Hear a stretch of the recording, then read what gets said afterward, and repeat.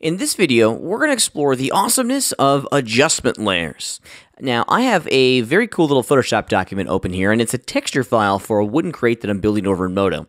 And I've spent a considerable amount of time working on creating all these individual panels and all these individual boards for all the front faces of my little wooden crate. And if you look over here in my layers palette, yeah, I got a bunch of them. I got probably, I don't know, probably almost 40 different little wooden slats here that make up a lot of little faces, okay? And there's just a bunch of them in there. So what we're going to look at here is adjustment layers and how we can use adjustment layers to affect large quantities of layers inside of our scene.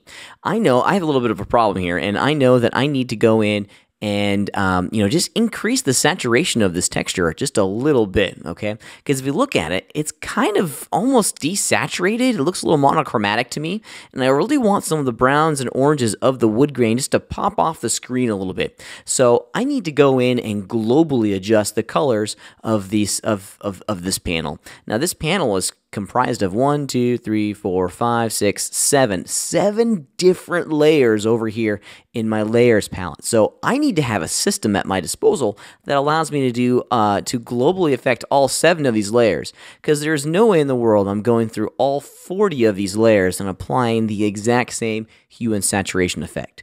Thus enter the role of adjustment layers.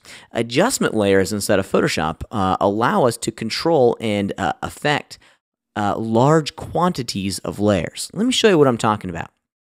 I'm going to go to the very top of my screen where it says layer, and check it out. We have new adjustment layer, and we have a whole bunch of different types of adjustment layers that we can apply to our scene.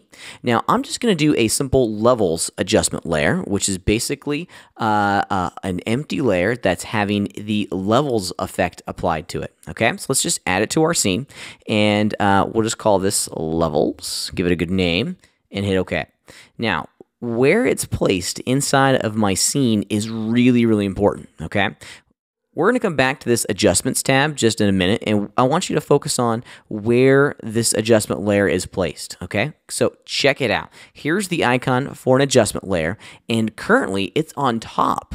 It's above and on top of all of the other layers of my little wooden planks, okay? And I got a bunch of them. Adjustment layers, whatever adjustment layer you have, is only going to affect the layers below it. So these guys up above the adjustment layer, they're not being affected by this levels call. Only what's below the adjustment layer will be affected and edited, okay? So let's explore how we can use this adjustment layer to increase the saturation, maybe pop the wood grain out just a little bit. Double-clicking on the adjustment layer icon, we'll open up the adjustment layer tab. And from this tab, you can see that what we got here is nothing more than just the standard levels effect. I still get the standard sliders. I still get everything that I'm used to seeing just in a little tab. And now, once I started editing the colors of my image with my levels effect, you can see that it's updating all of them at once in real time. And it's only affecting the layers below the adjustment layer. Okay, it's a pretty fantastic system. I love it, okay, because it allows us to globally affect a lot of options at the same time. In addition, I'm going to show you something. I'm just going to double click on this tab to get my real estate back for my layers palette.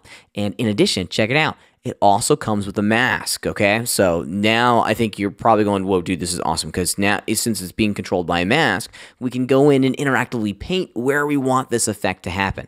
So we don't have to globally affect anything. We can get very, very specific. Okay, so let me show you what I'm talking about. I'm just going to turn this off by basically filling my layer mask here with black, okay? So just fill, and I'm going to choose black, and now my layer mask has been completely flooded with black, thus rendering this adjustment layer basically off. And now we're back to our same old boring desaturated image. Well, check it out. If I just, let me grab a nice soft brush here. I'll grab a nice big one. There we go. Make it a little bit smaller. There we go. Actually, there we go. There we go.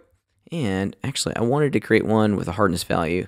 Yeah, check it out. Now I can just paint, and I think you can see the difference. Where I painted in my adjustment layer, I'm getting the effect. Where it's unpainted, where it's black over here in my image mask, it's not affecting it at all. So this is fantastic because now we can go in, we can interactively adjust and adjust the effect of this adjustment layer. We can use brushes, we can use vector shape tools, we can use all of the traditional image editing tools that we have at our disposal inside of Photoshop to change this image mask. Shoot, I could even go up to the top and blur this bad boy because these layer masks, they're nothing more than an image. It's nothing fancy. It's just a black and white image, and since we're in the world's greatest image editor, we can use all of those image editing tools to affect how our image mask is going to be applied to our scene. So there we go. I'm just kind of smoothing, by blurring it, I'm smoothing the transition between where the effect is on and where the effect is off. So it's off over here in the black, and then as it transitions into the white, you can see a nice transition there. It's pretty cool, huh?